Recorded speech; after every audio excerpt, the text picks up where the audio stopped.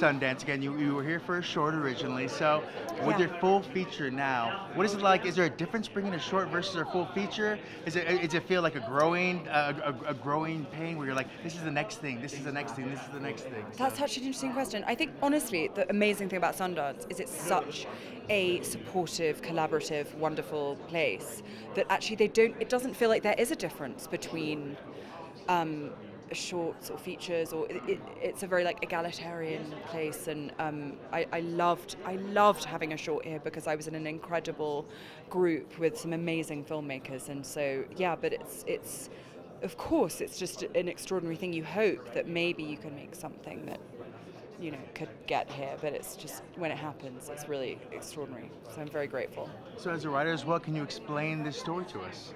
Well, it's a bit of a tricky one because it's kind of one of those stories that I think you don't want to say too much about because it sort of relies on a bit of sleight of hand, like a lot of thrillers do.